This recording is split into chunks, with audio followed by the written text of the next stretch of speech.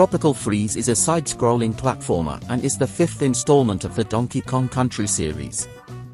It was released in 2014 for the Wii U, following the success of Donkey Kong Country Returns. It was eventually ported to the Nintendo Switch in 2018, where it achieved a resurgence in sales. In this video, I will showcase the Wii U version running on Cemu emulator, and the Switch version running on Yuzu emulator. So let's begin.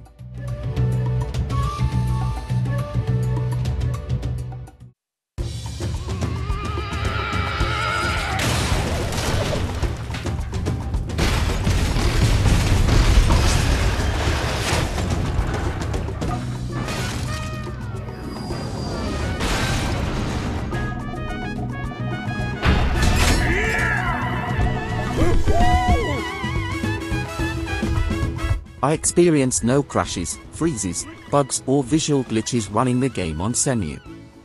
I could maintain a smooth frame rate at 1440p resolution. You may have to put up with a little bit of stutter at the beginning though, as the game builds its shader cache. My Xbox 360 controller worked fine without issue. Honestly, there is nothing to complain about here. Cemu is a very mature emulator these days, and most of the kinks have been worked out.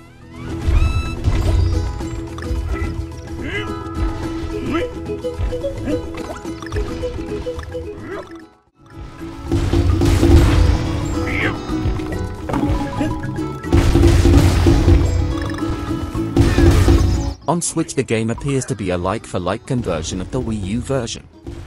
Even the controls were mapped to the same buttons on my 360 controller, which tells me that this is just a straight port.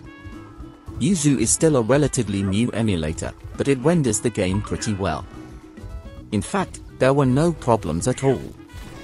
This is remarkable when you realize just how good this game looks at 1440p resolution. Your choice of which emulator to use comes down to your computer specs.